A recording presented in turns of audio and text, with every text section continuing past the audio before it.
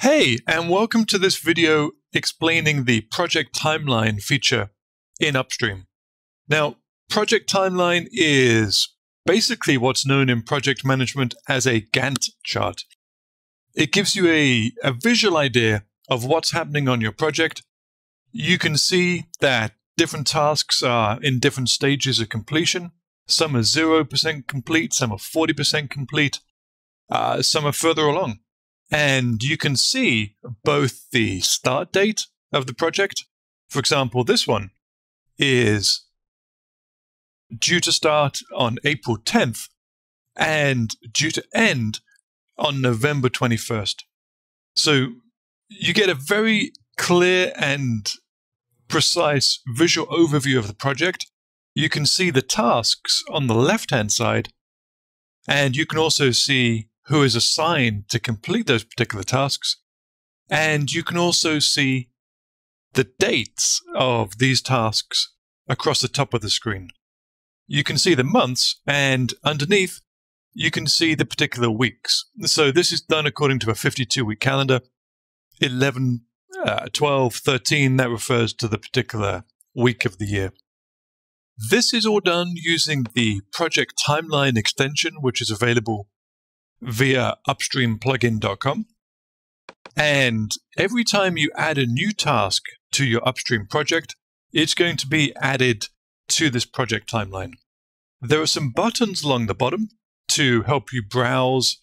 You can either see a bigger picture or you can drill down using these buttons. If it gets long, then you can scroll through different pages.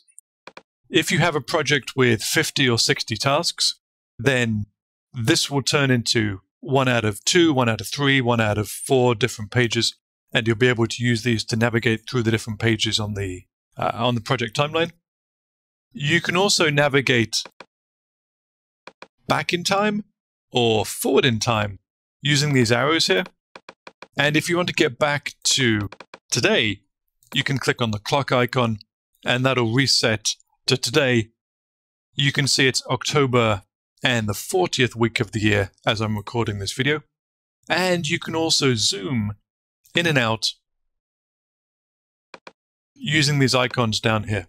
So if you do have a large number of tasks over a long period of time, you can zoom out so you can see that the whole of 2018 is shown on just a small portion of the project timeline. Or you can zoom in. So we're looking at simply October here. If you look at the project timeline, you can see that everything is color-coded. Those colors are to indicate what kind of status the project is in. For example, if you hover over the Run the Automated Tests task here, you can see that it is 0% complete. And it has the same light blue color as do the usability testing and create the new logo and some of these other items down here. If we take a look in the admin area of the site, these are tasks that are in progress and they use this light blue color. For example, we could click on this and change it to a yellow color. So anything that is in progress is yellow. Anything that's overdue is red to give you a warning color. And anything that's completed is in green. So what we're going to be looking for is a change of color. If I click on Save at the bottom, I will have saved that yellow color. And if I refresh the front of the site, you'll see that anything that is in progress is now very easy to see because it's a bright yellow color. And so that's the project timeline extension for your UpStream projects. It allows you to add a Gantt-style timeline chart to all of the projects that you run on your WordPress site.